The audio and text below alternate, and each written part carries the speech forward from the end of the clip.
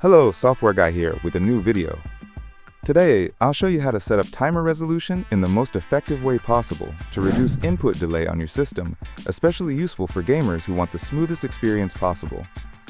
If you're playing competitive shooters or fast-paced games, even the smallest input delay can make a difference.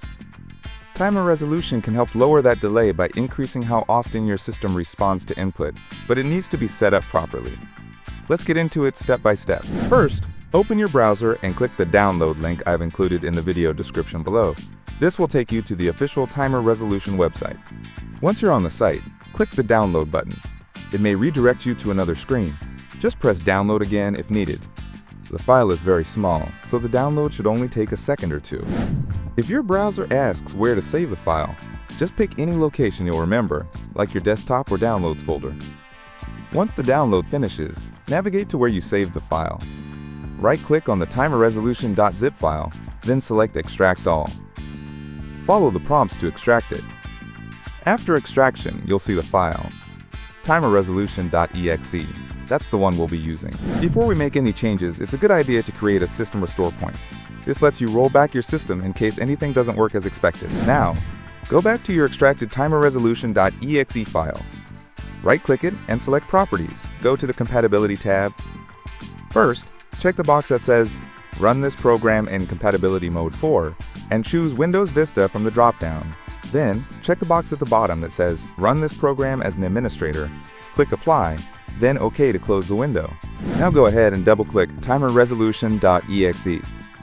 You may get a user account control pop-up. Just click Yes to allow it. Once it opens, you'll see two values, current resolution and maximum resolution. If the current resolution is higher than 0.5 milliseconds, that means it's not running at full performance. Click the maximum button a few times. It should drop your current resolution down to 0.5 milliseconds, which is ideal. Now close timer resolution for now. We'll come back to it later.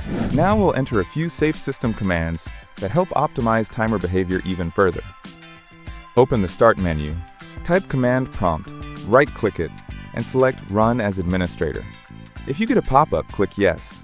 Now paste these commands into the command window, one at a time, and press Enter after each. If any of these return an error, don't worry, it just means your system may already be using the right settings. If they execute successfully, that's great. Once done, close the command prompt. Now reopen timerresolution.exe, and once again, click the maximum button a few times. If everything went well, your current resolution should now be consistently running at 0.5 milliseconds. From now on, you'll want to launch timer resolution and hit maximum before starting any games. It won't apply automatically on boot, so make it part of your routine. And make sure timer resolution stays running in the background while you play your games. You can minimize it, but don't close it, or the optimization won't work. And that's it. You've now optimized timer resolution for the lowest possible input delay. If this helped you, feel free to drop a like, subscribe, or share this video with a friend who plays games and wants that competitive edge. Thanks for watching, and I'll see you in the next one. Peace.